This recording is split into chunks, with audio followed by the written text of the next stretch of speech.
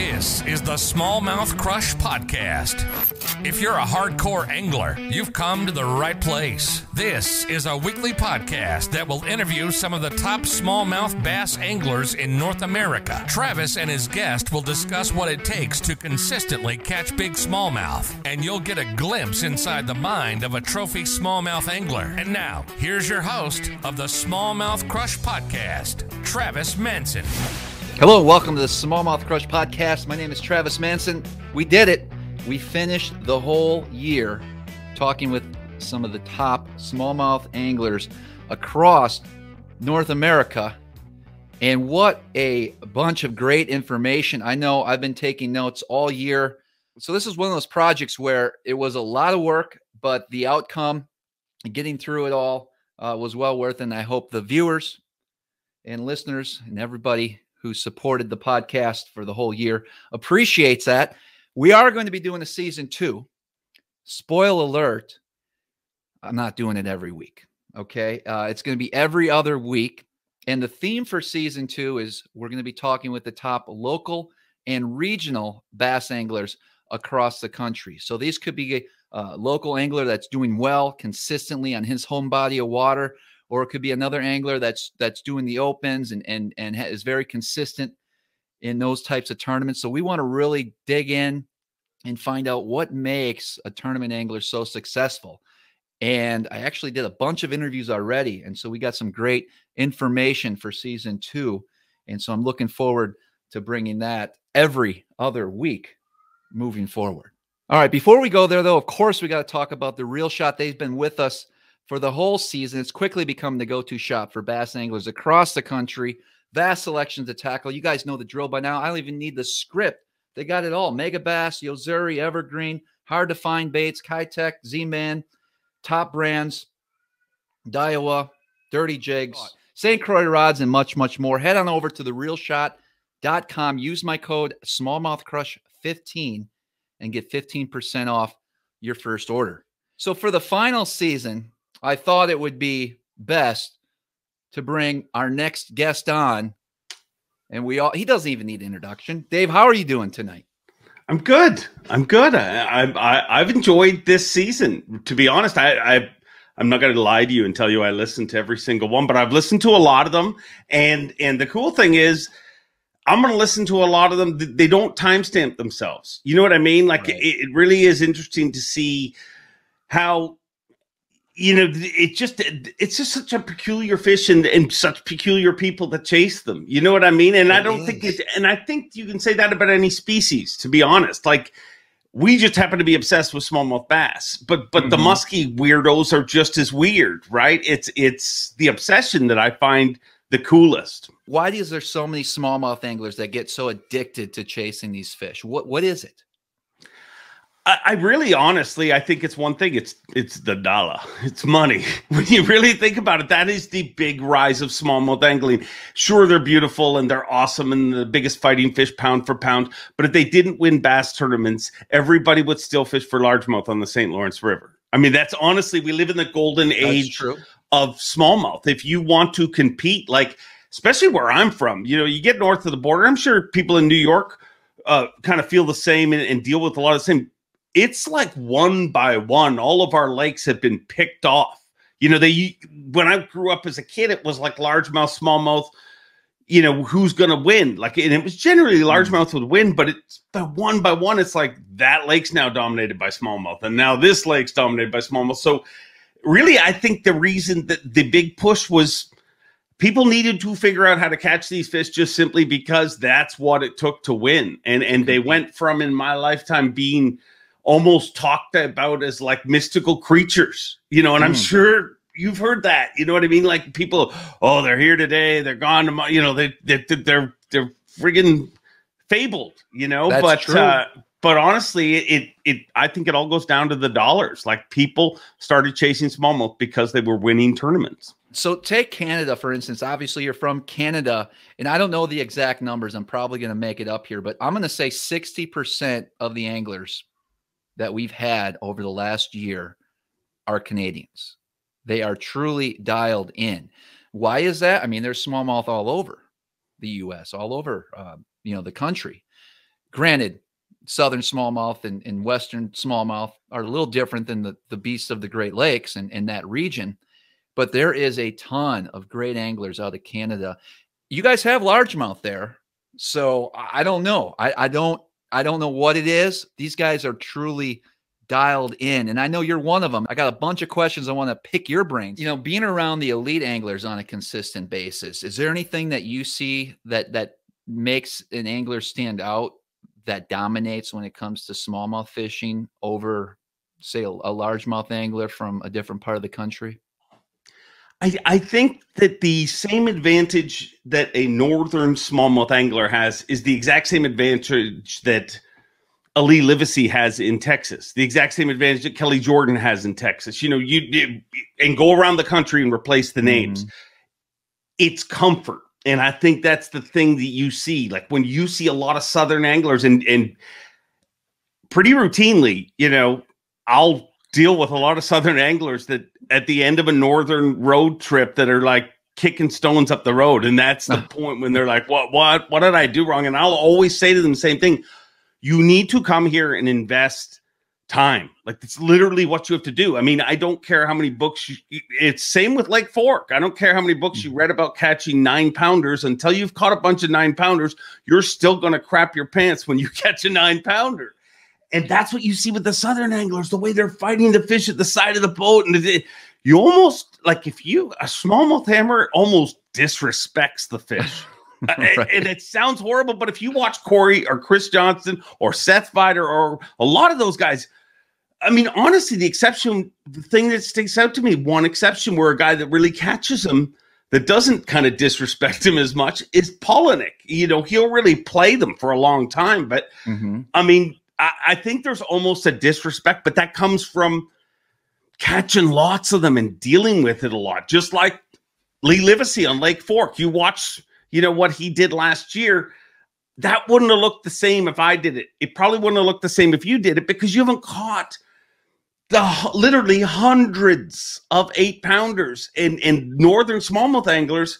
That's the thing that stands out. They're so experienced and they know what to expect, and none of it shocks them really. Like no matter how bad the weather gets, you know, like these are people who overcome. Obviously, we're weirdos, right? Like you think, okay, so how, you know, what's going to change? Well, everything changes for these people, but they still figure out how to catch them. And I think that just comes through experience. You know what I mean? Like you don't, you know, how do they run around and not have a fish and it's 11 o'clock and they're not crapping their pants? But if you see somebody from Georgia, like they are literally freaking out, and you'll see Polnick. I mean, the year he won Angler of the Year, like several times I saw him midway through the day and he's like, yeah, I only have 2 fish. And you're just like, how are you not? But they've done it so much. It's happened so many times. And you're doing it on fisheries that literally when you put your head together, you really start to think like, how often do you not get 5 good opportunities? Really, you know what I mean? Like you might screw everyone up, but they're going to come if you just calm down and go through the motion. So I would say the biggest thing that stands out is just their irreverence of the fish. You know what I mean? Like you just don't respect a 4-pounder as much as a lot of people would. I definitely see your point there. Absolutely. that makes sense. Speaking of, you know, smallmouth fishing and being consistent and catch them, I know you caught a few smallmouth in your time. What would you say if you could pick anywhere to go smallmouth fishing? What body of water would that be for you? Probably the eastern end of Lake Erie. I wouldn't even say probably, without a shadow of a doubt. That's where I love to be. That to me is a phenomenal place. I mean, the Thousand Islands is great, but I got to go Erie just because I've invested more time there over the years. You know what I mean? Like everybody, home's always, you know, it's just where you need to be. But any of those fisheries, like I consider myself spoiled. Like literally, if you drew a triangle around my house where I live, I can go one direction and go to Thousand Islands, go the other direction, go to Erie. And then I can go like 20 minutes north of my house and I can go to Lake Simcoe, which is a world-renowned smallmouth fishery. So, you know, I'm pretty lucky that way. Yes, we've had some studs over the last year that basically spend the majority of their time up on Simcoe, and it's amazing the stories that come out of that place. And from what I understand, it's not as easy as it looks, but you can put together a pretty big bag there. 100%. That's the truth. I mean, and the reason I like Erie more than Simcoe, I mean, I'm that much closer to Simcoe, but you don't hear 100 fish days on Simcoe. You know what I mean? Like, you hear the odd, like, I got 30 to 50, and that's, you stomped them. I mean, that's like 150 fish day on Erie. Really, that's how rare that is. But you're going to get some giants. Like, you have the opportunity to catch giants there. It's just not the number game. And I don't know why it never has, you know, exploded with the numbers the way it is, but maybe that's why you get so many big ones there, you know, but it's a great lake. It just doesn't have the same numbers that Erie does. But Simcoe is, see, Erie's getting close. Like, they're all right there. Like, I go through years where I'm like, the next record's coming from here. Right. And then you're like, the next year you're like, boom, boom, boom, boom. Oh, wow, it's going to be Thousand Islands. Oh, wow, it's going to be. That's the cool thing that we're all dealing with. I mean, it is the golden age of smallmouth fishing. I mean, when I started smallmouth fishing, a 5-pound smallmouth was elusive. Now a 5-pound smallmouth is what you need to have in your limit. Like, you just need to have 5 of them all the time. That is so true. What's your favorite technique to target smallmouth? I probably would say a drop shot. You know what I mean? Drop shot. Probably caught more smallmouth on a tube in my entire life than anything else, just because it's a freaking tube, and it's you know, it's all we fished for so long. But probably a drop shot. I mean, more often than not, it's just like, I don't look at baits like, when I say a drop shot, I find myself fishing that more. But it's not like, I kind of try to think of things as tools always. You know what I mean? And the drop shot's a great bait, but when you get that slimy moss on the bottom, it might not be that good. You know what I mean? So it depends on the situation. But if I had to choose one, I mean, honestly, if I had to choose one, I'm no different than any other fisherman. I'd like to catch them all on top water, but they don't always all eat on top water. No, they don't. Speaking of tubes, you know, you mentioned the fact that they produce fish, and we've had some guests in the past, believe it or not, that could probably talk for 3 hours. And that's what I think is so interesting about the different techniques and the way these guys approach smallmouth fishing, because you can take a guy and literally he will talk for 3 hours about how to fish a tube. But there's a lot that these guys think about that goes into the size, weight, how to rig the tube, what colors. I mean, if it doesn't have this purple fleck in it or whatever the case, they don't want nothing to do with it. It's really interesting whether they Carolina rig it, whether they, you know, drop shot it. I mean, they could go on and on. And that's one thing I found fascinating with all these different anglers is their approach when it comes to all these different techniques. Spy baiting. You can talk to a guy like Scott Dobson for hours about that. Incredible. Cal Clemson, one of the guys we talked about with Simcoe. Recent podcast that we just had with an up and coming big stick, which you've had on your show in the past, Cooper. Coop. You know, they really go deep into the different techniques, and I think that's what makes these guys truly special. Is they know the ins and outs of every technique. Like you were saying, it's a tool, and they know exactly how to apply that. Yeah, and they think it to deeper levels than honestly even I can imagine. You know what I mean? To be honest, like, if you really, I've been lucky to catch a lot of big smallmouth. I also live where a lot of big smallmouth live. You know what I mean? But there's another level of smallmouth angler. You know what I mean? And you've had them on this podcast, and I wouldn't throw myself in that category. But honestly, the more time I've spent with guys like Simon Frost, which I know you had on here, with the Johnsons, with people like that we, you know, so many. I mean, I hate even mentioning one name because then you feel like you should have mentioned a bunch of others. Right. But they don't think like I do.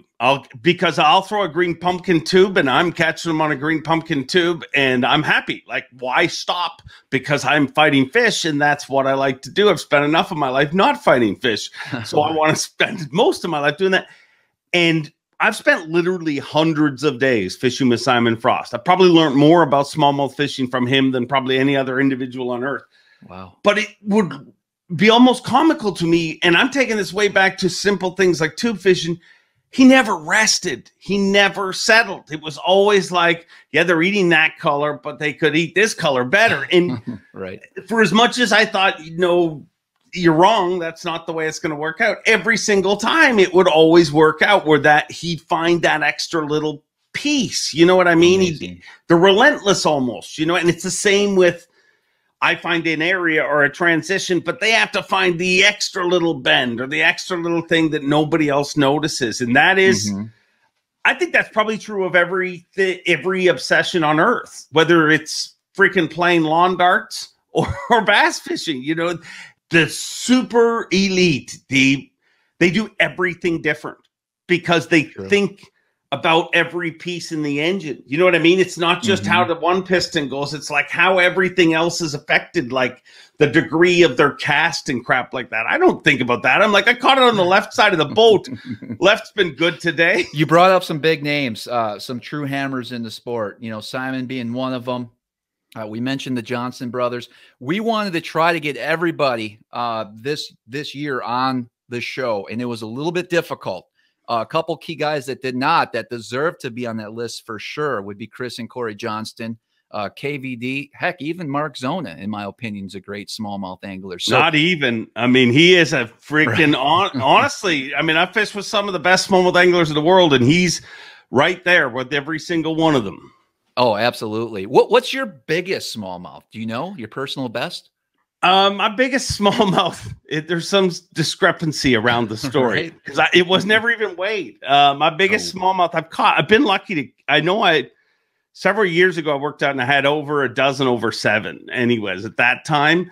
So, I mean, there's been some from that, but the biggest smallmouth I ever caught, allegedly, was I took these guys from Texas Parks and Wildlife fishing, Dave Terry, and he had a big deal to do with the TTBC. So forever it was like his dream, like to go and catch a 6-pound smallie. He was like, I mean, if I could catch 6-pounder. So anyways, I pick up him and Lenny Francoeur, another guy from that event at the airport. We go out fishing, and honestly, the first fish I hook, and it's giant. Like but I'm Joe Cool, right? I'm got guests. I've got to show them Lake Erie, and it's early in the season. I'll be honest, this was literally my first trip out there that season. And it happens to me pretty routinely where you do get messed up because they're so bulbous and you don't even know how big they are initially. You know what I mean? Like you have to weigh a bunch of them. Yep. So this is early in the season. So anyways, I know this is a big fish, but I'm playing Joe Cool and I go to take it off. Like the side of the boat, I kind of hold it up and they take like a quick cell phone picture and I go to like let it go, and they're like, whoa, whoa, whoa. So Dave Terry, I mean, he's a biologist. He's measuring every fish. Like so all day, everything that's caught, he's measuring it all and documenting it all. So he ends up catching a 7.2. So that fish gets let go and everything. He ends up catching a 7.2 that day, was his biggest fish of the day, which was phenomenal, unbelievable. And we're at dinner that night. And he says to me, how big do you think that one of yours was? And I was like, and I'm looking at the picture of his 7.2 and I'm looking at the picture of mine. I'm like, they're almost identical fish, like looking at them like they're the same shape and everything. And I'm like, so maybe 7.2, I guess. And he's like, no way. And he pulls out this little sheet of paper where he's been writing all this down. His 7.2 was 20, just under 21 inches, because that was the thing, because you couldn't even kept it because it was catch and release season then if you keep one over 21 inches. So his wasn't even 21 inches, and mine was 23.5 inches. Whoa. And if you look at the picture of two fish, they look so we kind of decided that it was like 8.2, but it's a long story. So it's a 7 or something, I guess. A 23 inch? Ooh. That's hard. That's hard, especially on the Great Lakes. I mean, that's a big fish. Huge. But I mean, as an idiot, that's the story of my life, Travis, just so you know. Like everything in my life is awesome, but there's always like a little caveat of bullshit. Like I caught a giant fish and an awesome fish, and I had biologists there and everything with me. Yep. But I wasn't even smart enough to put it in the box and go get it weighed. Don't even know what it weighs. Man. It was a good one, though. I'm going to have to go with like 7 and change, like 7.5, 7 and heavy 7. Fair enough. We'll give it to you. All right, guys, we're actually going to take a quick break, and we're going to be right back. You're listening to the Smallmouth Crush podcast. Don't rush out to the water just yet. We'll be right back after this break. Hey, I teamed up with Beast Coast Fishing to design this killer little jig. Whether you're fishing for smallmouth, largemouth, even spotted bass, this thing is sneaky. Designed with proven fish-catching characteristics, it's a tiny little finesse football jig. It's called the Open Water Sniper. Of course, it's Smallmouth Crush approved. They come in a wide variety of different colors. This one here is Sexy Melon. We got Mothman, Straight Black, Green Pumpkins. So you notice they actually have a few less strands than your standard football jig. No weed guard. You're going to be throwing this the same place you're going to throw an open water, say, exposed hook tube. So anytime you're around that type of structure, it's going to work real well in rocks, hard bottom, and all you're going to be doing is dragging this along. You can do a drag and stop, a continuous retrieve. You can put a little tiny swim bait on the back of that. There's so many different ways you can fish this jig. I've put a TRD on the back of it and looked at them on the graph and dropped straight down and just let it sit there. They're going to hit it. They're going to bite it. The whole point of this jig is to actually emphasize the trailer that you're going to use. So notice the small strands. The hook is very stout. It's perfect. It's got an awesome keeper for your plastics. I've caught so many fish on this year. It will put more fish in the boat. Go check them out. Hey, listen, they got a lot of other great products as well. BeastCoastFishing.com and pick yourself up the OW, Open Water Sniper Jig, Smallmouth Crush approved. All right, Dave, good stuff. You know, when we talk fishing, time flies. Take me back to a day on the water, you know, whether something that stands out in your mind when you're chasing smallmouth.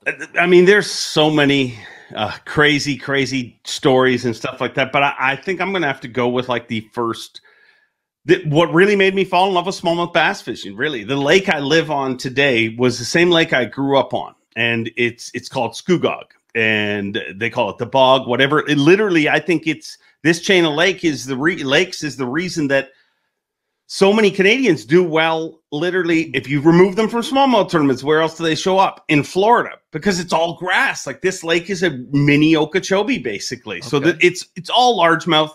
At one time, nobody thought there was any smallmouth here. So this is years ago. I find out there's smallmouth on this lake just from living on the lake, and it was fabled. Like nobody's like, there's no smallmouth. There's the odd one. It's like, you know, an anomaly. It's a largemouth lake. So I find these smallmouth, and this is back when I was fishing tournaments with buddies, and generally it was just people who had bass boats. I mean, everyone goes through that stage in their life where you got a bass boat. Would you like to be my partner? Sure. So I'm fishing with this guy, and he wanted to largemouth fish in the morning, and I found these smallmouth, and I'm like, these smallmouth are really good, but I only pre-fished them for a few minutes, and he wouldn't go. So finally we go to these smallmouth, and it is, to steal Takumi's line, smallmouth Disneyland literally was happening. Like we went from catching no fish in the tournament to like every cast you're hooked up. So we end up weighing in at the time like 22 pounds for the day, which was mega bag at the time. And this is of small Bob Azumi on this podcast, but this is when I realized how smart Bob Azumi is, because this was back when we could lock. We can't lock through different lakes anymore, but at the time you could lock through to Sturgeon, which is above Scugog, where I live. And it has smallmouth there. So whenever you saw someone with a big bag of smallmouth, you're like, oh, he made the run to Sturgeon, right? Mm-hmm. So everyone said that. And I didn't, obviously. We didn't. And I said, but I agreed. I'm like, yep, Sturgeon, of course. Well, Bob Azumi, the next morning, I see him, and he's like, hey, Mercer, you didn't run to Sturgeon. I'm like, well, how do you know that? And he's like, well, I called the lockmaster and gave him your boat numbers. And I'm like, you son of a, like, I never thought at that level. That's the kind of commitment. So just the water erupted. The fish were on fire. It was the most unbelievable thing. And people always say, like, when it's meant to be your time, like stupid stuff happens. And this was the stupidest crap ever. So while we're having this fish fiesta, at some point, we're throwing tubes and rattle baits was the two ways we would catch them. My partner was throwing a rattle bait, right? And at some point, we're netting fish and everything and putting them in and culling, and he gets back up and he's like, where's my rod? And I'm like, you must have thrown it in, right? And he's like, no, I couldn't have. I mean, everybody's seen that, whatever. So rod's not there. we continue on with the tournament. The next day, we're fishing, and I hook something. I'm fighting it, and this is the last day of the tournament, right? So I'm fighting it, and I'm like, it's weird. It's you know what it's going to be, right? As it starts to get through the water, I see the rod coming towards the boat, and I'm like, dude, it's your rod. It's your freaking rod. And so he gets down, he grabs the rod. You know, we're hoping the rod won't fall. The freaking rod had a 5-pound smallmouth on the end of it. And I don't know whether it ate it like as he started to crank it, or it just had it. But that's the kind of crap that has to happen for me to win a tournament, evidently. Wow. That's pretty crazy. That's a crazy story. It is. Oh. And now this lake is one of those transitions. Like I talked earlier, remember I said, you can't win a tournament here catching largemouth. Like there's some great largemouth, but they just do not compete. Like to win here for largemouth, and it's the same as Thousand Islands, I always say, everything has to go right. You can win on smallmouth where everything goes wrong and you just have the right 10 minutes.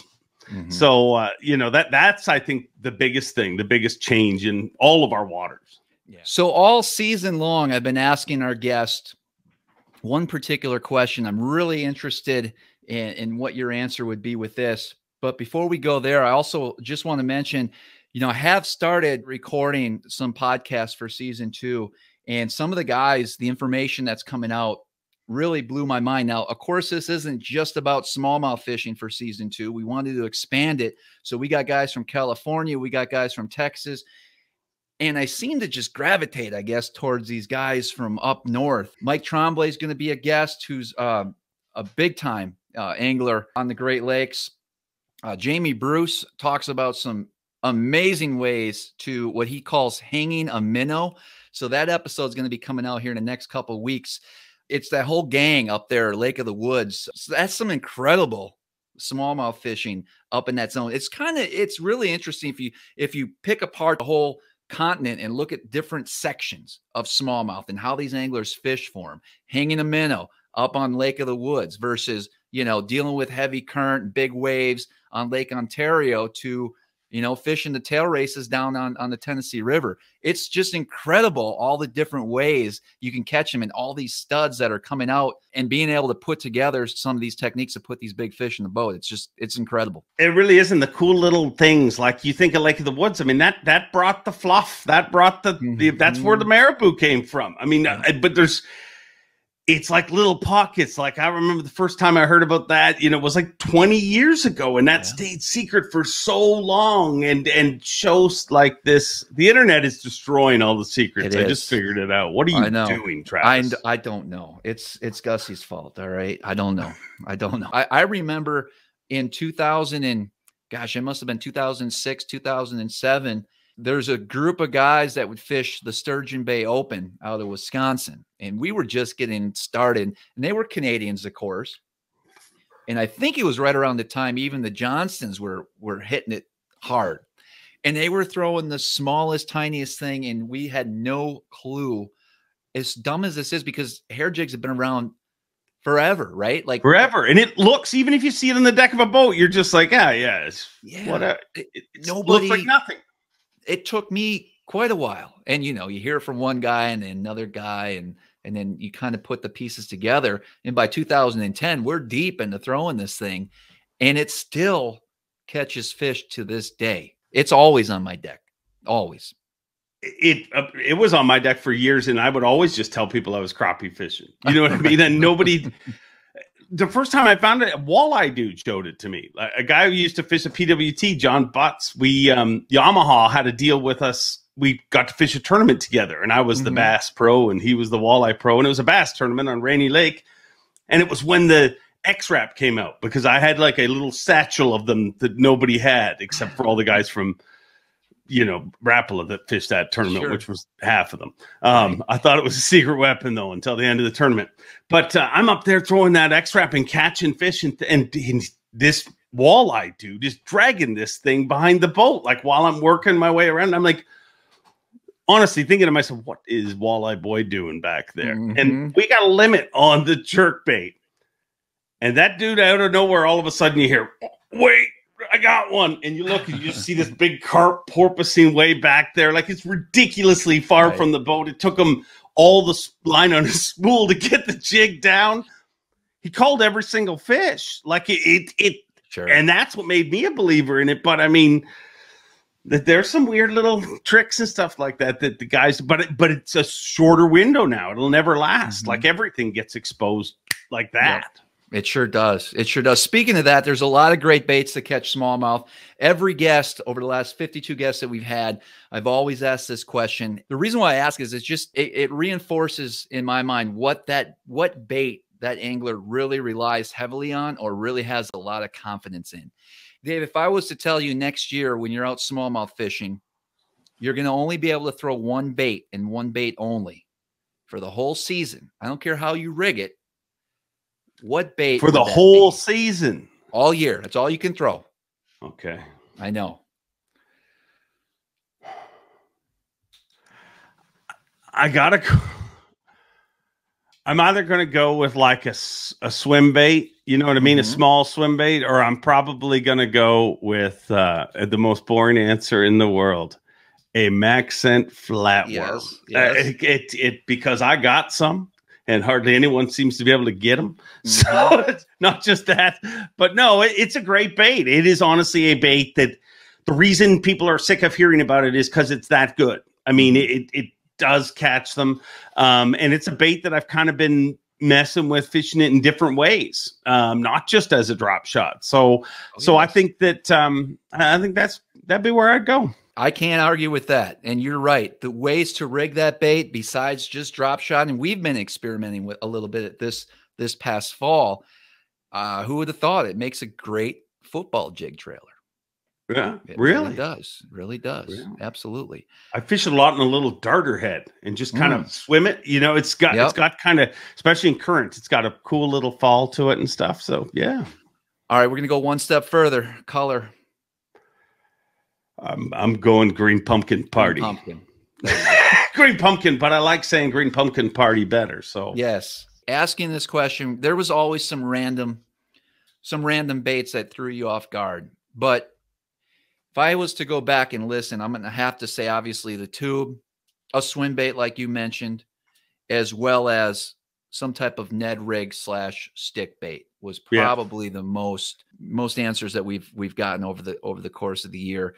But it's fascinating. Everyone will have a specific color. I'm going to tell you, green pumpkin with a little bit of purple, like you were talking, green pumpkin party. That's basically the color of the smallmouth bass. You can't argue that. I'm going to go as far as to say the bass in general. True. They like green pumpkin. If we did like big, but yeah, definitely the color of the smallmouth bass because, I mean, and the other stuff works, but that's I just think everybody's just caught so many fish on it. You just have that much more confidence in it. Dave, great stuff. We really appreciate you hanging out on the podcast, sharing some of your experiences, letting us know what makes a true smallmouth angler and the fact that, you know, you love chasing them just as much. All these other anglers watching the YouTube channel as well as the podcast. I know you got a lot going on this coming season. How can people keep up with you and what other things you have going on besides the biggest event on the planet, the Bassmaster Elite Series? Yeah, well, I'll be at all the Elite Series events and the Classic, and then also our new season of Facts of Fishing just rolling out right now on Outdoor Channel and Sportsnet in Canada. And yeah, all that stuff. And you can follow me on all social medias and YouTube and all that same thing. You can find me under Dave Mercer or Dave Mercer's Facts of Fishing. I think that's it. Hey, and Travis, thanks for doing this because you know what? Honestly, if you listen to every one of these, I mean, there's fishermen lie a lot and tell a lot of things, but this stuff really, there's meat in every single episode. Like every single one of your episodes that I listen to, it doesn't matter who it was, doesn't matter where they fish for smallmouth, but there is 2 or 3 little nuggets that I hear and I'm like, man, and I'm somebody who has spent my entire life with some of the best smallmouth anglers there is. And I'm learning stuff like that. So thank you for putting together such a cool concept because some guys just put podcasts together that are just people talking about drivel and bull crap. This is real. You're going to learn. No, I appreciate that. And, the biggest thing that I learned from this whole thing was, week 3 into it, I know nothing about smallmouth compared to these guys. And it just blew my mind and my pocketbook. You know what I mean? Every time I got to hit the tackle store. But good stuff. Listen, you're always welcome back. We really appreciate it for coming out. Thanks for having me on. Hey, hold on. That was dumb. Yeah, it was bad. I thought you were better at this. Yeah, me too.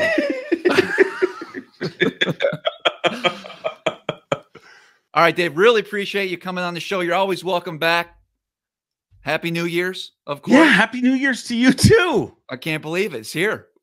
Yeah, it's here. Happy 2022. It's going to be better than all the giant. Yeah, make sure you got a scale on your boat next time. I want to see a big 8.5 pounder this year from you. Okay. This year, I'm focused. This year is re-engaging in the sport. Just so you know, I've been pushed away by all this crap and these cool things I get to do. But next year, I'm going freaking fishing more. I love it. And as always, guys, until next time, we'll see you on the water. All right. That was a good ending. My God. Thanks so much for listening today. Make sure that you're subscribed to the show and follow us on Instagram at Smallmouth Crush. Also, the YouTube channel, Smallmouth Crush. And if you feel so inclined, please leave us a 5-star rating and comment with a review below. And as always, until next time, we'll see you on the water.